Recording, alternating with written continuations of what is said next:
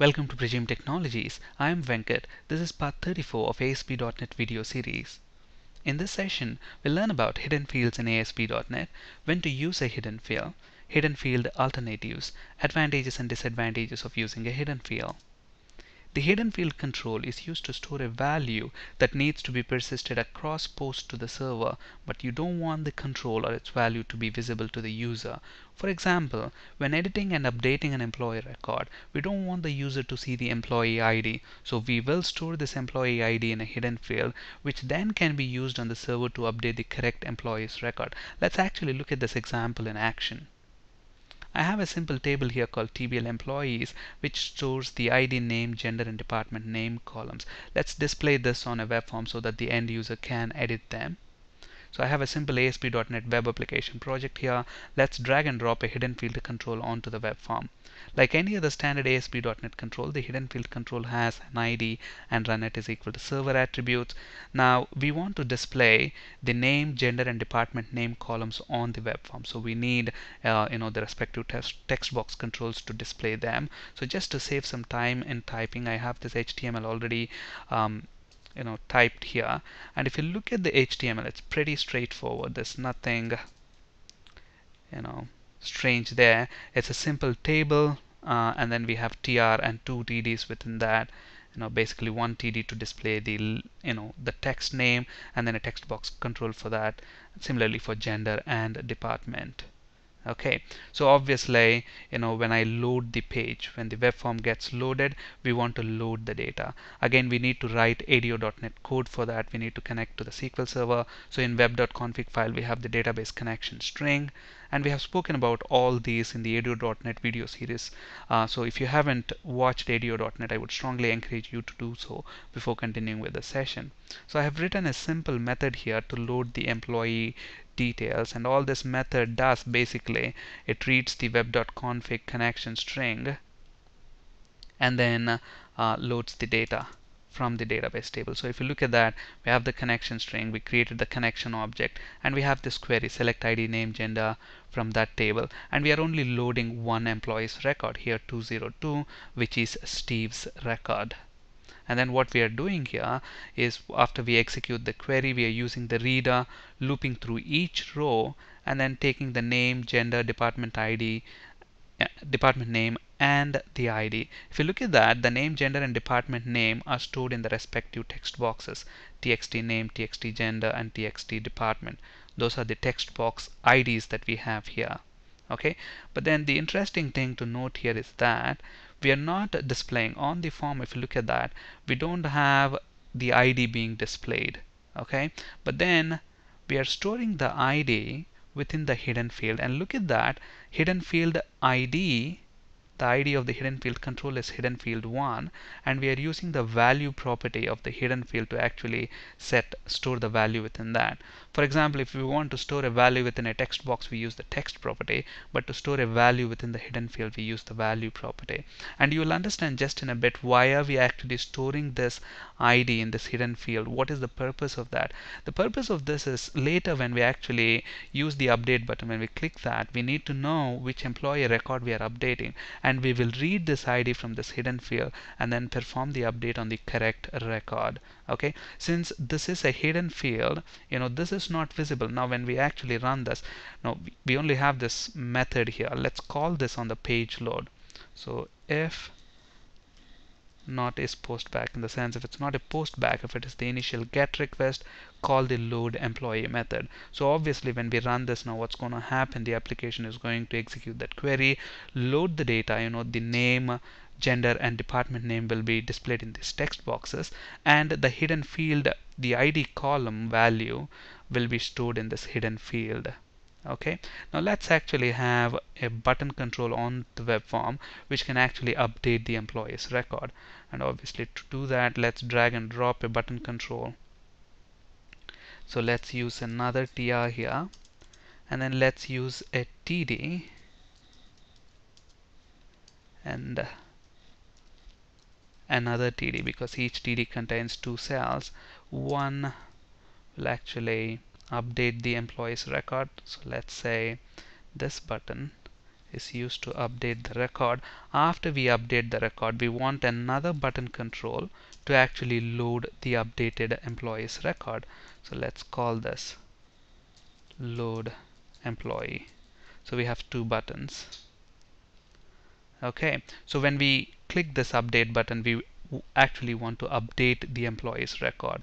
And I have this already typed, so just to save some time again. So this is all ADO.NET code beyond the scope of this article. So I have just typed this to save some time in typing.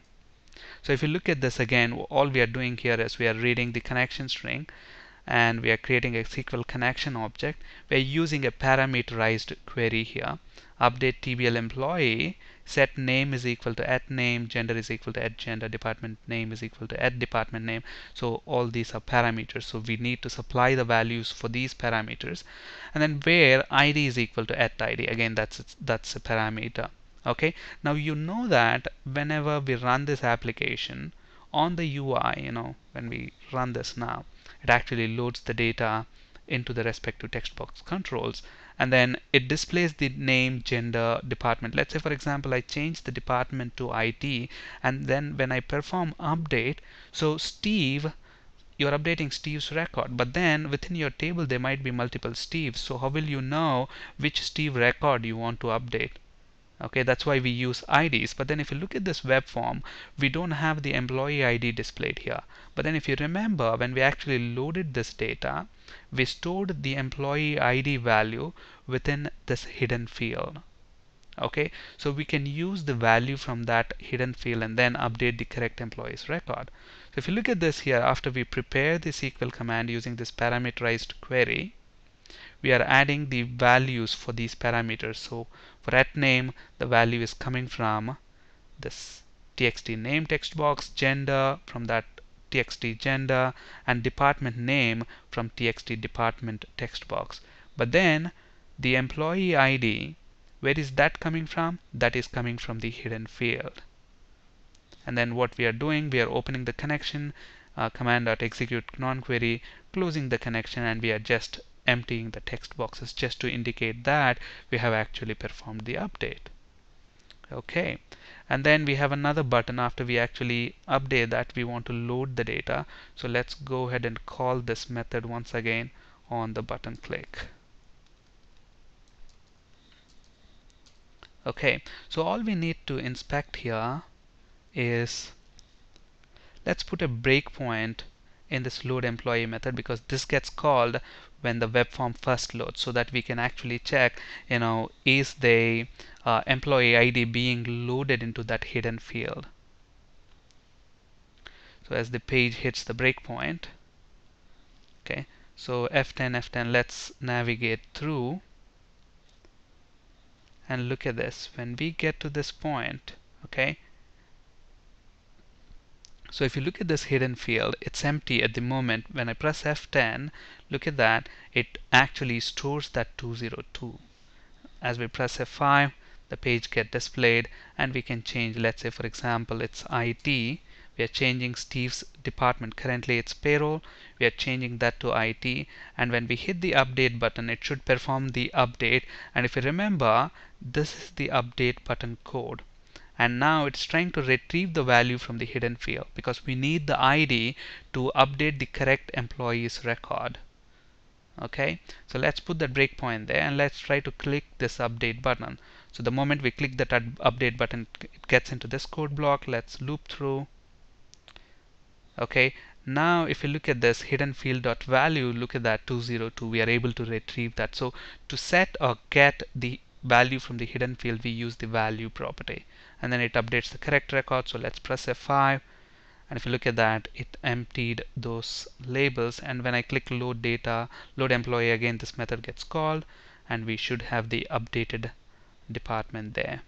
So basically here we have seen how to use the hidden field to store the values that we don't want to show to the end user, but then we are using them for a purpose. For example, when we are updating this employee record, just to make sure that we are updating the correct employee's record, we are storing the employee ID in that hidden field. So value property of the hidden field is used to get or set the value. The value is stored as a string. So if you look at this value property of the hidden field, its data type is string. So if you are storing, I mean basically you can store anything, dates, numbers, etc. But then since it is storing them as strings, when you try to do some comparisons or something, you need to cast that to the appropriate type. Okay, so the value is stored as string in the hidden field. View state in fact uses hidden field to maintain state across postback. Now if you remember, if I right click on this, these controls, they are maintaining their state across postbacks. We know that web applications work on a stateless protocol, but how are these controls, this ASP.NET controls, able to remember their state? Because they are using a built-in mechanism called a view state. And what is this view state? It's actually a hidden field. It's making use of hidden field behind the scenes. For if I right click on the page and say view source, look at that, there is this underscore view state, and that, look at that, its input type is hidden. So this view state field uses, it uses hidden fields to retain state across postback.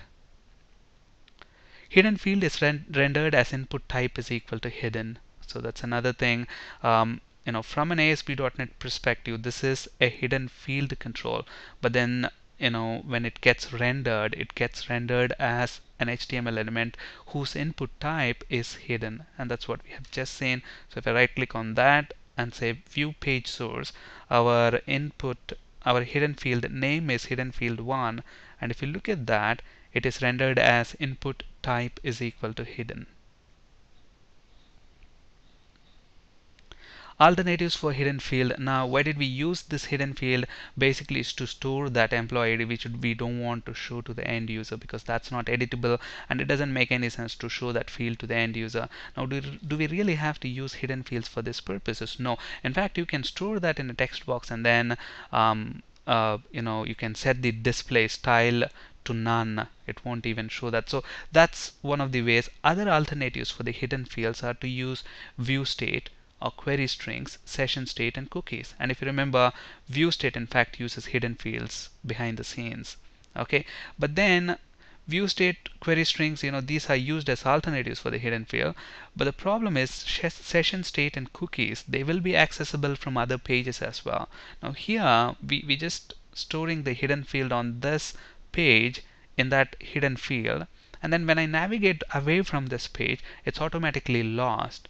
But then whereas session and cookies, they will be there until their timeout expires. Okay, but whereas view state and hidden field data is available only on that page, and it is automatically lost when we navigate away from the page. So depending on the application requirement, we choose the appropriate technique to basically store the values. Advantages of hidden field data is lost when we navigate away from the page, so it doesn't require any explicit cleanup task. And another advantage is that it is accessible from the client side scripts. Let's actually look at this in action. We know that when the page gets loaded, it's actually storing the hidden field, the value within the hidden field. So if you look at this web form, we are storing the employee ID within that hidden field. Now let's say I have a button here and another button, for example. Let's put another button there. But then I'm going to let's stop the debugging first. So let's put an HTML button there.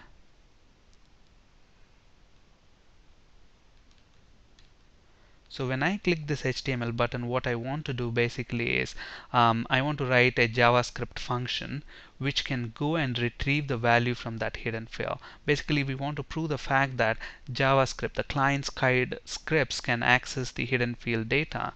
So all you have to do is, let's write a simple function. So script language is equal to type slash JavaScript. So I'm going to write a function here. So function, let's call this get hidden field data. And all this function does is, within this document, there is a function called get element by ID. We'll talk about JavaScript in detail in a later session, but here the whole idea is to prove that view hidden field data can be accessible by JavaScript. So get element by ID, and if you look at the ID of the hidden field here, it is hidden field 1. So I'm going to pass in that dot value will give us that value back, and all I want to do is I want to use an alert JavaScript alert function to show that value. So probably we want to append that to my employee ID is equal to whatever that's returned back, and we want to call this function when we click this button. So I'm going to call this within that button 3 underscore click. This is the HTML button. So on the client click event, we are calling that JavaScript function. So now when we run this, when the page gets loaded, we know that the employee ID will be stored on this hidden field. And when I click this button, look at that, employee ID is equal to 202. So basically this proves the fact that hidden field is accessible to client-side scripts. And the disadvantages of hidden field data can be seen by viewing the page source, and we have just seen that. So if we right click on the page and say view page source, you can actually see that hidden field and the data that is stored in that. So input type is equal to hidden, and you look at the value 202, it is stored in a plain text format. So obviously hidden field is not it never should be used to store confidential data. On this slide you can find resources for ASP.NET C# and SQL Server interview questions. That's it for today. Thank you for listening. Have a great day.